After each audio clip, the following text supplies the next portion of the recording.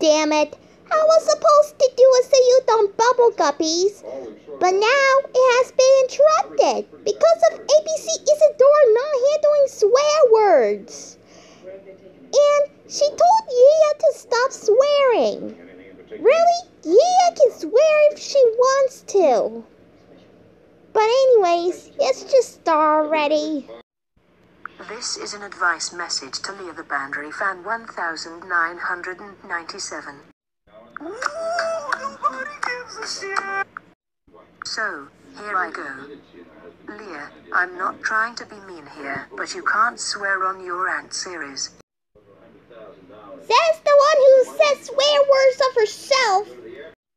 You are 15, not 18, and even you bashed PTBF 2002's opinion on the Loud House. This proves that you are opinion basher. Hypocrite alert! Hypocrite alert! Hypocrite alert! You claim that Yaya's bashing opinions, yet you bash opinions yourself. This makes you a hypocrite.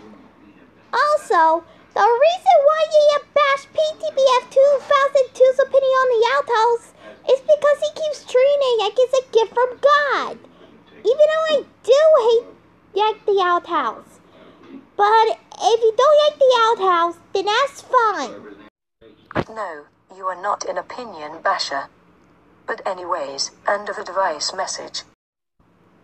Screw this advice message.